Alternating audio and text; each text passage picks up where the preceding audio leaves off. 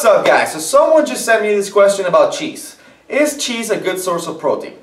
The answer is no. There is too much fat in cheese. Even though there's a lot of protein, there is more fat than protein. I was looking online and I found an average cheese. For the serving it gives me, it says 44 grams of fat and only 30 grams of protein. There's way better ways to get your protein than cheese with way lower fat. So definitely cheese is a no-no. If you want to get fit, you want to get lean, you want to have way more protein than you have fats.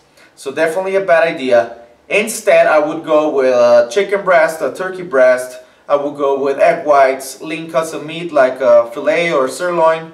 But definitely not cheese. Too much fat in it. Too much fat.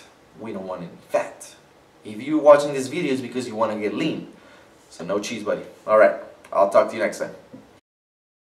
Hey, keep sending me your questions and any challenges you're facing to my Facebook and I'll make a video for you. I am committed to bring it to you raw and real. No BS, no hype, no sugarcoating. I call it like it is.